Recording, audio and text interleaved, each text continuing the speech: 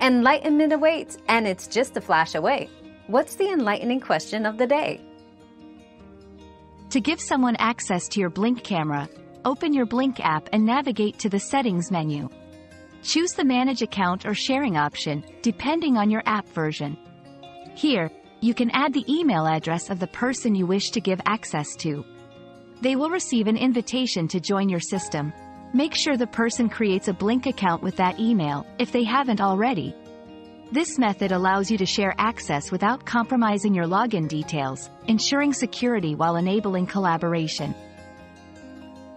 Your daily dose of discovery ends here, but the journey of learning never stops. Subscribe and join us again for more answers tomorrow.